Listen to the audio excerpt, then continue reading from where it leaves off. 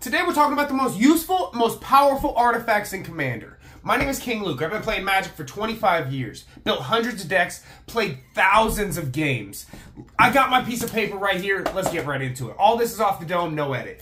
First up, we got Thousand Year Elixir. This is one of my favorite cards in the whole game. There's so many commanders, so many cards in the whole game, such as like Elvish Mystic, just all your mana dorks.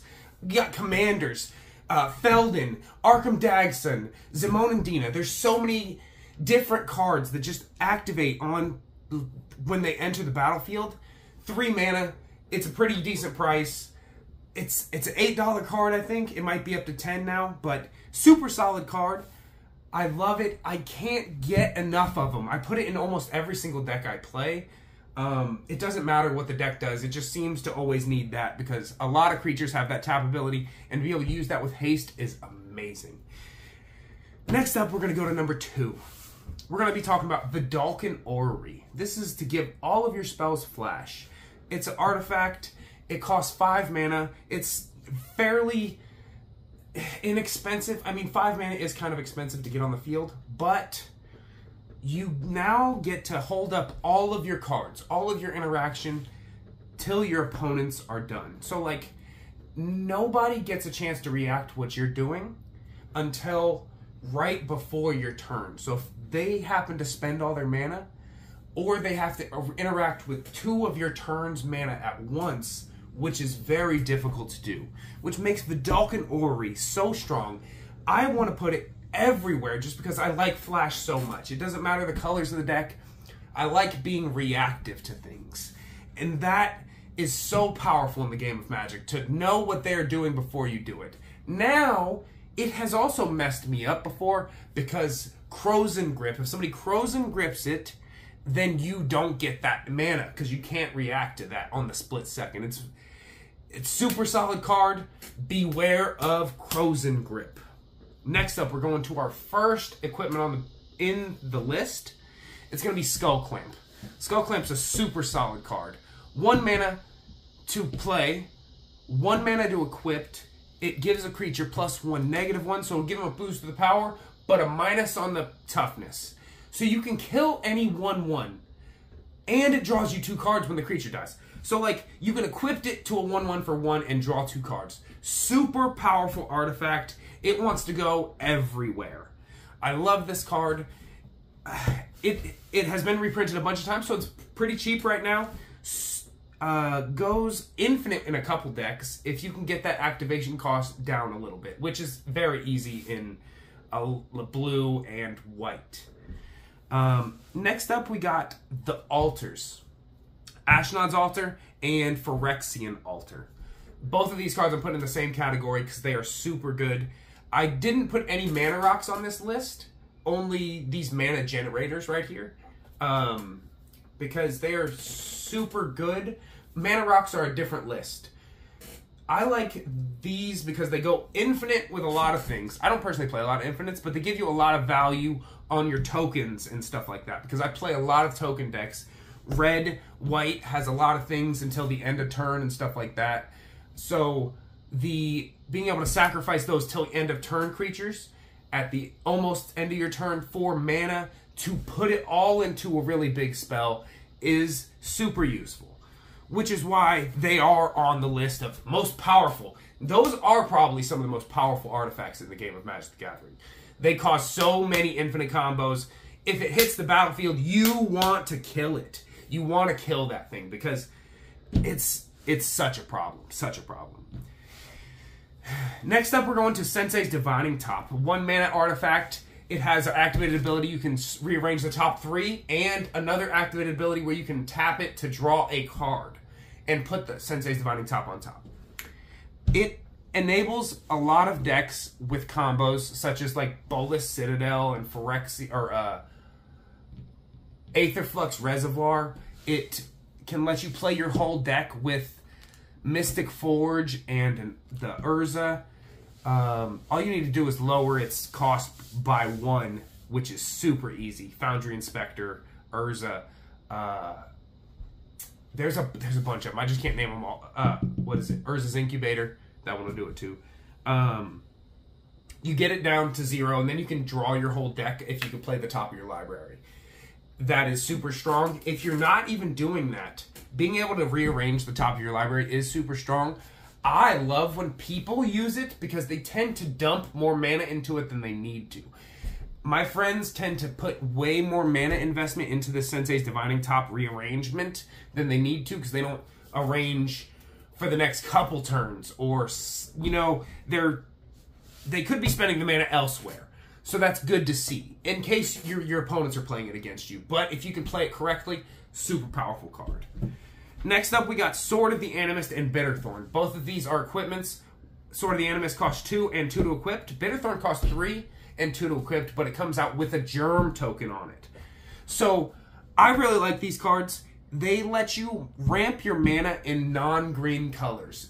I even use them in green decks because I love the equipment so much of being able to search up a basic land regularly. To be able to do that in multicolored decks or single-colored decks is so useful, especially if you can get some attack triggers. Ishin of 2 Heavens is 1. That one doubles the attack triggers, and you would get 2 of those, which would be awesome because it's when you attack, not when you hit. Super awesome cards. I love them. Next up, we got Aetherflux Reservoir. Aetherflux Reservoir, I mentioned it in the Sensei's Divining Top part. When you cast a spell, you gain 1 life. Then you cast your second spell, you gain 2 life. Third spell, 3 life. So you exponentially gain more life each turn. It's a storm count, not like a permanent counter. So it's like first spell per turn, second spell per turn, third spell per turn. When it's the end of your turn, it restarts. But it's super easy to go exponential with that, and then it has the ability to sacrifice 50 life, so pay 50 life, and deal 50 damage to any target. Super powerful ability, and it has ended so many games. Next up, Sword of Feast and... I literally just have a paper here, guys. These is all off the top of the mind. Next up, we got Sword of the Feast and Famine. I love this card. It gives you protection for black and green, +2/+2. When it deals damage, your opponent discards a card, and you untap all your lands.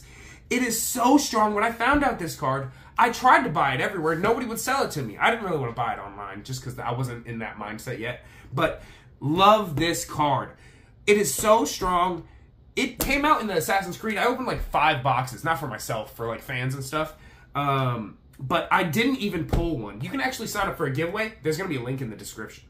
But super strong card. It has ended games because it gives people so much mana value. On 5 mana, and you can untap your 5 lands. It is so strong. I love the card. I can't get enough of them. When it's on the other side of the battlefield, oh, just be aware. I play a lot of green, so it hurts me really bad. Next up, we're going for Urza's Incubator. When this enters the battlefield, you can you remove a creature type from your hand, and then those creature types cost 2 less. Super solid card. It helps you so many Kindred decks. If you're playing any type of synergy with creature types, it helps you exponentially. Lowering the mana value by 2 is ridiculous. You can pay 1 mana for this, 1 mana for this, 1 mana for this, and then people don't even know what to do. If you're playing Slivers, if you're playing Merfolk, if you're playing Elves, if you're playing Zombies, it doesn't matter. It's such a good card. It'll go solid. It'll go exponential so fast. Next up, we got the Medallions. I'm putting all these in the same category. It lowers your mana value by 1. I put Urza's Incubator right before it. It lowers your creature cost by 2. This lowers all the colored spells by 1. So we got 1 of each color: red, white, blue, green, red. Or red, white, blue, green, black. Boom.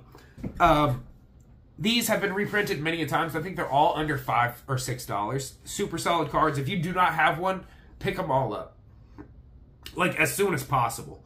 And then the One Ring is definitely the best artifact probably in the whole game. It draws you cards. It has indestructible. Gives you protection from things. It doesn't give you like don't lose the game status, but it is really close. It can't be destroyed. You have to exile it. It eats removal guaranteed almost if they got it, and if they don't, you know they don't. Super good card. It goes in every deck. I can see why some people want it banned. I don't think it's that much of a problem right now. Super good card. If you don't have one, I mean, $100 is a lot of money. I think it's $80. If you got the money, it's worth it. I'm probably got a box break for one this weekend. You can sign up with the link in the description. It gives it free money. RSVP so you don't miss it. Some of the best honorable mentions. We got Crucible of Worlds. To be able to play lands from your graveyard, super good. It's just kind of niche. Unwinding Clock. It untaps your artifacts during your opponent's untap steps. It's super solid because gives you extra mana constantly, and that goes well with Vidalcan Orrery. I love both them cards together.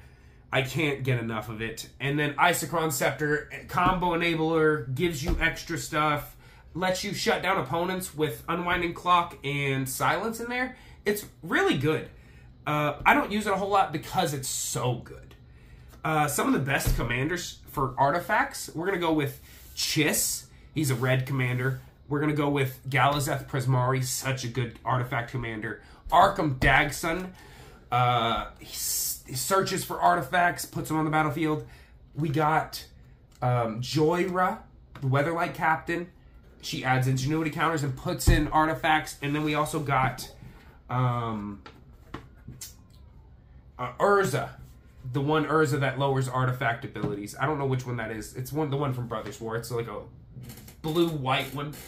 Osgier's super good too, the red-white dude. He sacrifices artifacts and boosts himself and makes copies of artifacts. Super good. Thank you guys for watching. If you made it this far, my name's King Luke. RSVP with the link in the description. Unedited video right here. This is something new I'm trying. Thanks for watching. Peace out.